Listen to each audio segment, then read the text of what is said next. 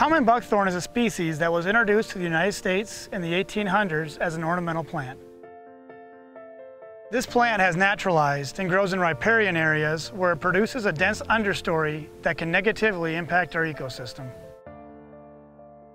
Wildlife can help disperse the seeds of the buckthorn. The seeds can act as a laxative, providing animals with little or no nutritional value. In addition, buckthorn is thought to exude allelopathic chemicals that inhibit the growth of surrounding vegetation.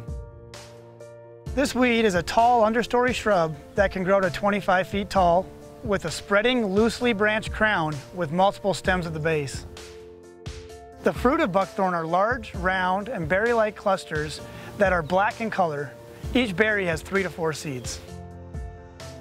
Its presence is reported in 36 states at this time, and there are efforts to restrict the sale. However, it can still be found in some nurseries.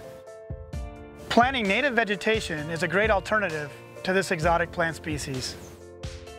A single mature plant can produce up to 10,000 seeds. For small plants, hand pulling will work fine, but for larger ones, a saw will be needed, and after cutting the shrub, an herbicide will need to be applied. If the root material is not completely removed or herbicide is not used, the plant will regrow. Removing this plant is important because it can decrease forest health and lowers native biodiversity. Proper identification is the first step in slowing and controlling new invaders.